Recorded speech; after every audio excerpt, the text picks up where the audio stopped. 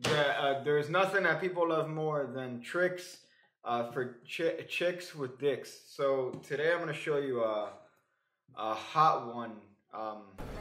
Thank you. What's a hot one? A hot one here. So yeah, this is one of those anytime, anywhere, borrowed, shuffled deck tricks. So you're at a party and somebody says, "Hey man, show me a trick," and you borrow a deck. You know, whatever cards they have. If you want to look at a hot review, you should look at yesterday's video where I go over how hot this deck is. So this is one of those shuffle deck tricks, and you have the spectator call stop here and anytime. That's a hot one. You have the spectator call stop anytime they want here. Let's say it's that card. It's the Queen of Hearts right there. That card gets lost and shuffled by the spectator in whatever way they want. Let's say they want to completely fuck up their peak technique and have Charlie Miller turn over in his grave at where the fuck magic has come to, and they drop all the cards all over the ground. That's fine. That's totally cool because that's part of it here. So they peek at a card here and they mix the deck up however it is that they want. So once you get the deck back, you say, you know what, I'm going to take out some cards here, which I think might be your cards, sir, or ma'am, because honestly now nobody knows. So I'm going to take out some cards here that might be your card here. I'm not sure. We'll go through. How about the 3? I think the 3 might be one of your. Let's see. We got the 5. That might be one. How about the Queen? We'll go for that one. And then lastly, you know what? Let's go somewhere. How about the 7? It could be any one of those cards. It could really be any one of these. So you know what? I'm gonna give these a little bit of a mix here, just to feel. And I think this is your card right here. Honestly, I think that I got it. Is the Queen of Hearts? Is that it? Is that it? Multiple camera angle memes? Is that? Yes, it's of course it is. But you know what? Here's the problem. It could also be this one. It could also be this card. It could also very well be this card. Or you know what? It could also be even this card right here. So it could be any one of those queens at all. But you know what? Because I'm a magician, I'll make it easier to find out which queen is yours. Because I'll just do one of these, and it turns out that all these cards are queens. They all change to the queens. So that lets me know that your card was this one. This is your card. And at that point, you might actually get some from a hermaphrodite. So that's definitely a really hot one. So for this trick, if you haven't figured it out, it's a combination of ideas here. See, this is the quality I give you on this channel, and imagine the quality on Patreon. Imagine those tricks. Oh man, it's almost worth throwing some hot stripper dollars to check that out. But I digress. This trick is a variation of a previous trick that I've already put out on this channel, because the tricks that I put out on my channel are not only tricks that you could do that stand alone by themselves, they're also tricks that you could adapt and change and grow into other things because that's a hot one. How good they are. So for this trick, it's a borrowed shuffle deck. You're pretty much combining the idea of an ace production that I did, that I'm gonna link up here. If I really feel like it, I'm gonna link it up here. It's an ace production sort of idea that I did in a memory test using a spread call change, combined with an idea by John Gustafaro also, and a diminishing lift sequence. That's pretty much what it is. So I'm gonna go figure out how to. I'll explain it. So you have a borrowed shuffle deck. You have a card peeked at.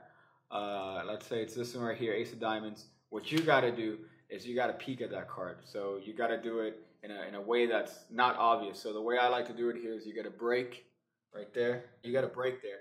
And what's going to happen is that you're going to ask the spectator if they could shuffle. And while you're doing this, I'm helping Shane Diesel for the next scene move here, you're going to ask him if they could shuffle. And you're going to move your hand like this. So because you're going to, so you got to, let's see, you got to peek right here. You got to break. You're going to gesture if they could shuffle. At the same time, you're putting your thumb around the back here and revolving this whole thing, which allows the deck to step naturally and allows you to look right in there and get a peek at their card as you ask them if they could shuffle. So then you square this up after you get the peek and hand the deck to them for them to shuffle. So you've gotten your peek, you know the cards, the 8 of diamonds, and you're ready to make love with the deck here. So one more time for those of you that might not understand and comprehend basic instructions here. You riffle up the top corner, 8 of hearts, that you get a break, and as you gesture, I'm going to remove this hand right here. As you gesture, what's going to happen is you're going to ask them if they could shuffle the deck. You're going to revolve this deck and get a little peeksies right here at that card. As you say, can you shuffle the deck? And then you hand it to them. And of course, you've gotten your peek, and it doesn't matter at that point. So now what's going to happen is you're going to go through the process of that ace production. So, or that whatever production that you did in that video, which is a spread code change. But briefly, let me go over it here because YouTube. So you're gonna spot the mates of the card that you pick. So in this case, it's the 8. So every time we see an 8, what's gonna happen is we're gonna get that card and call it to the back of the spread here. See that? So we see an 8, and we get that card and call it to the back of the spread here. So that card's riding in the back. Then you pick out whatever random card you want. You go, you know what, ace of clubs. Well, that would work fine. I think that might be your card. And you're going to do the switch here. So the switch is that you're going to square this up lightly and turn everything over in your right hand and thumb off that card, which, if you haven't guessed it, is the card that's now that you have called. So I'm going to do that again here as I find another ace. So again, you're spreading. You're finding an ace here in this case.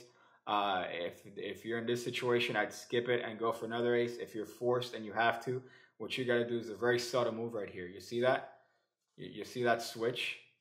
That's definitely another hot one right there. So all you're doing is you come to the 8, a second from the top, you switch it here, and then you continue spreading, and you say, oh, you know what? 9 of clubs, that's a good one. Of course, the 8's still over here.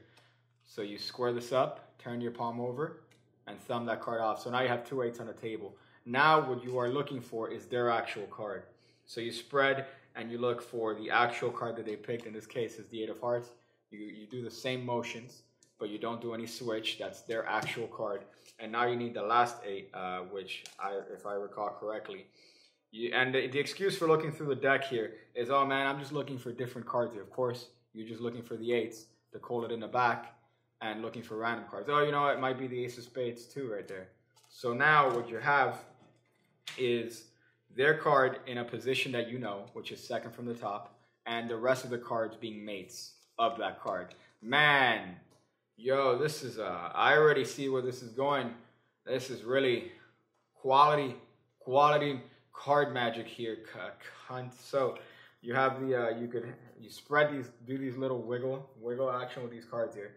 And you need this 8 to be third from the top here for a diminishing lift sequence. So what's going to happen here is you could give the deck whatever mix you want as long as that 8 ends up third from the top. And what's going to happen is a diminishing lift sequence. You could either do the pull down method right there that they talk about in the Catholic Church, or you could do the push method here for that. So what's happening is I'm putting pressure on the upper right corner and allows me to reach my dirty wetback hands in here and grab these cards as 1 and turn over the whole thing to show an 8. So I'm doing a triple lift, but it's not really a triple lift because all I'm doing is buckling and putting my feces ridden hand and turning over all those cards as 1. So that's the first one right there. You go, I feel like this could be your card, but don't tell me anything. And you're going to do the same thing again here. Now what's going to happen is you're going to hold this card in your right hand and you're going to repeat the actions. So these sneaky fingers, you're holding this card, which they think is an 8 of hearts, and these fingers are open here. So these fingers could very well turn that card over and show another 8, and that's a double now. So you're repeating this action again and going, it could be that card too. You know what? It could also be this card, and this time I'm not doing any sort of lift. I'm just turning over that card, showing it to be the 8 of hearts. And this last one, you're doing a switch here just to show all the cards as 8s. So what's going to happen is that I'm going to grab the bottom card here with these fingers as this card gets pushed out to the left with my left hand and gets turned over. You see what that does? Yeah, boy. Oh, there's an 8 there and there's an 8 there. So that gives the illusion that that is the last card. I'm going to drop some slow motion on that. Some Asian rice field. I work so hard, but I'm 7 years old. Slow motion there. So here we got it.